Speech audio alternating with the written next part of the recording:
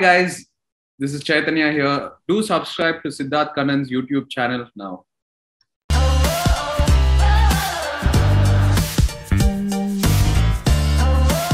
How was the approach different when you worked in the Hindi film industry for this film? Was it same? Was it different? What was it? Be very candid. It was very different. And fortunately for me, the first film I did was with Aamir sir and an Aamir Khan production. I think I've been spoiled. But the standard has been set very high. What I saw and what I experienced was something totally different from what I usually go through with a Telugu film. The kind of importance they give for prep, for pre-production is enormous. And also the number of screenings they have post the shoot, gathering opinions from various people, fine-tuning the film 1,000 times. All these processes are very new to me. And I've always been a fan of this kind of work. I've read about people making films like this, but I was actually experiencing it for the first time, which really amazed me. And I think I learned so much from it that I can take some back from what I learned and sort of apply it in the films going forward. Tell me, what's your most annoying habit? One habit about yours that annoys you or people around you and you're saying, you know what? I've got to work on this. What is that? That I fall asleep at 9:30.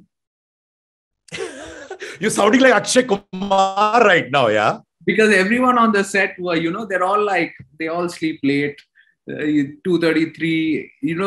Initially it took me so much time to get used to it. And I was told that's generally the way the Bombay, vibe is. Like everyone goes to bed late, wakes up a little late and then starts the day. So everyone's like making fun of me, like, oh, Chair sleeps at 9:30, let him go. Chair sleeps at 9:30, let him go.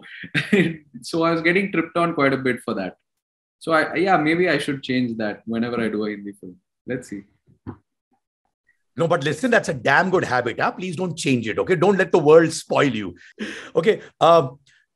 Who's been your celebrity crush? I've always grown up like crushing on Katrina Kaif. Yeah. Yeah. Have you told her about that face to face? No, I've never gotten a chance to meet her. Listen, what is with you not meeting Kareena Kapoor Khan, not meeting Katrina Kaif? We've got to do something about it, yeah. Do something about it. No, why don't you call them on your show now? And make you meet them face to face, right? And you can express. Yeah. What is that one thing you love about Katrina Kaif? She's beautiful. I've seen where she started off from and where she is now, the way she's grown as an actor, both with her performance and her looks and the way she dances, everything. She's progressed so well. And, that's what I truly appreciate. Last time you got rejected, it could be for a role or whatever, where you said this rejection was tough, but it's okay. They have been, in the early stage of my career, I have reached out to a few directors who I wanted to work with, but they went with someone else. I wasn't casted in those films, and it, of course, at that point of time, it does pull you down, but you also come out of it. If you can hold on and sort of fight that feeling, you can come out of it with a lot more confidence. And today I'm here looking back and thinking to myself, yeah, all that happened for a reason, because you need rejection, you need failures to teach you something in life, to actually help you move on and to, help you progress. So I'm very thankful for all my failures and whatever rejection I've been through. A lot of people, and I know that's not true, and I'm saying this on camera, brother, that a lot of people feel, hey, he's from a film family, it's going to be easy for him. It's not that easy as it sounds, right, Chaitanya?